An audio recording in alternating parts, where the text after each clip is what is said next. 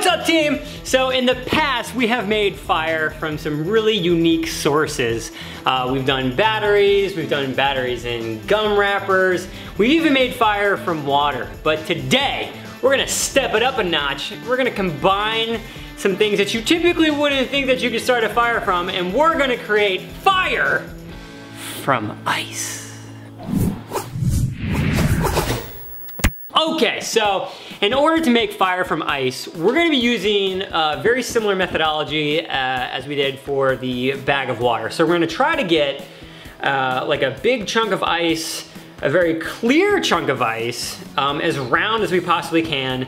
And then we're gonna use this pot, and we're gonna go find some kindling outside, and I'm gonna try to hold it without getting the water dripping on our actual fire. That's gonna be the hard part, actually. I think that's gonna be the hardest part. Now, here's something about the ice that we're gonna be using. Typically, when you make ice like in a freezer, like, you know, when you're making an ice cube tray, you notice that they're not very clear. They're actually like, they look like there's a lot of like trapped air bubbles in there, and that's exactly what it is. It's trapped air bubbles from the water that's diffusing out as they're freezing. So I went to my buddies at Cal Ice. We've worked with them in the past. We did the Icicles of Death experiment with them. So we became pretty good friends with them, went down there, got a big chunk of ice, very inexpensively. If you're in Los Angeles, definitely check them out. And I have it in my freezer over here. Ba-boom.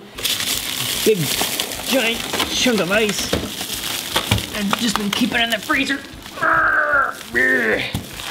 All right, now I'm not an ice carver. I really don't know what to do.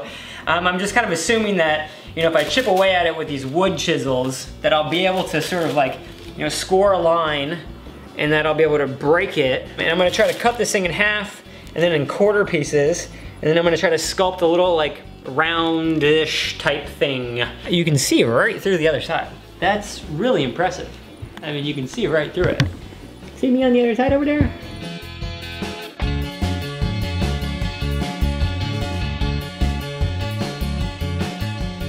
I made a nice little snowball for you guys. And as I was carving it and we were changing the battery, it broke. Which is good, because it broke exactly where I wanted it to. So what I'm gonna go ahead and do is I'm gonna put this big chunk, this is like our safety chunk. I'm gonna put this guy back in this bag over here. Stick that back in the freezer.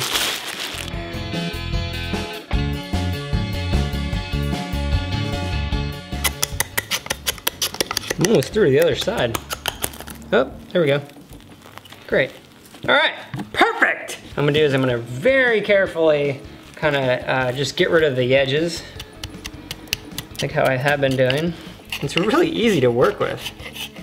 Like, much easier than I thought. I thought I was gonna be cracking stuff and like, really you just shave it. All right, so, well, I mean, that's a pretty good, you know, I think we could at least work with that, because it's very cylindrical. So let's go downstairs and see what we can do with this, and then we'll make changes as need be. Okay, probably gonna still need to get the edges. Now what I'm gonna do is I'm gonna kind of do this just so I can get it as round as possible.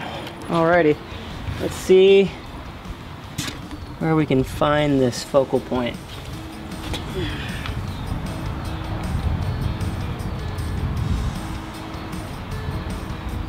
Uh-oh, we're already getting water in there. Abort mission. So much water. We just want to be able to find one of the focal points.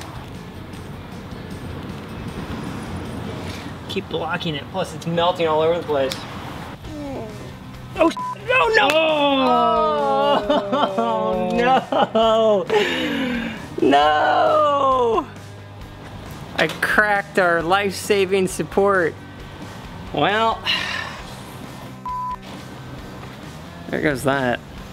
We're gonna go ahead and boot back up tomorrow, and we're gonna give this another shot.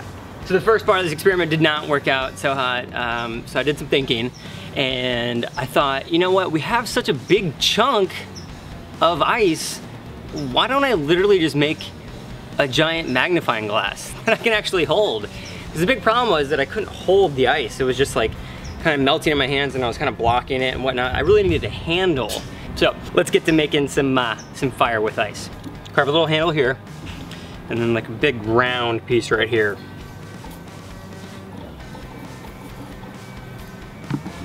So yeah, let's get to carving away.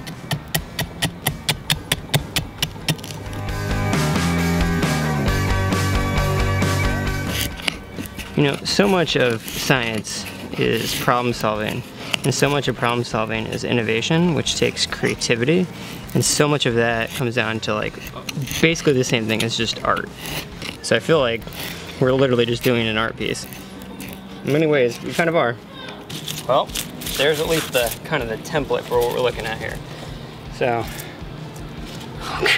oh, buddy. The handle is like, it's not the best, I gotta be honest. So like holding it's gonna be kind of tough. It's gonna be like this. So right there. Okay, so we have our ice magnifying glass in the freezer, just so the outer layer of it doesn't get so cold or so hot that it just melts away. I'm gonna prepare our sort of our kindling kit. I'm gonna throw my sunglasses on so I can take a look at it for a while, and then we're going to give it a shot. All right, so there's like our kindling stand right there.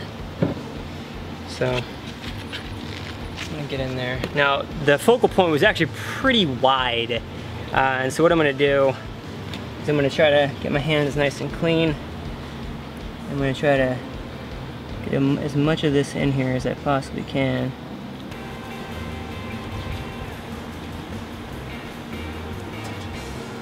I can actually smell it burning.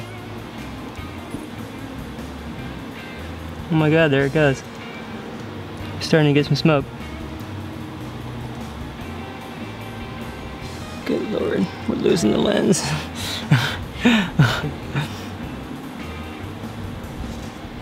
Oh my gosh. The lens is so small now. Alright, it's our last chance for survival.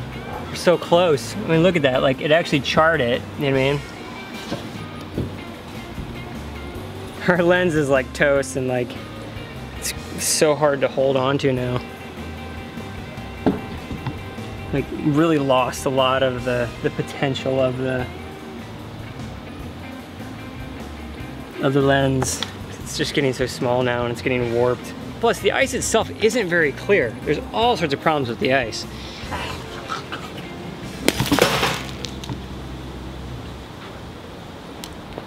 Okay, we are on day number 2 of trying to get fire from ice. The first day we used a little sphere. Sphere didn't work, so I couldn't hold on to it. I kept blocking it.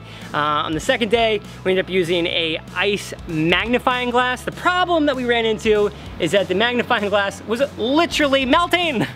And our ice essentially got really cloudy. There was a bunch of like cracks in it, so it was no longer collecting photons and beaming them in one central spot. It was kind of just ricocheting all over the inside of the ice. So that was a big problem. Tomorrow, we're gonna try a different method, and we're going to get fire from ice. Now I say that because I'm very confident now that we've gotten at least smoke from ice, from making an ice lens and getting smoke. So hit that subscribe button because we want to make sure that you see that video where we actually make fire with ice. If you like this video, go ahead and give us a thumbs up in the comment section below. Let me know. Do you have any other like ideas, maybe how we could do this better? Maybe there's a method that we're overlooking, or there's something you were like, wow, I'm really surprised you guys even got smoke from fire. So don't go away, hit that subscribe button, because tomorrow we're definitely making fire from ice. And I'll see you guys really soon.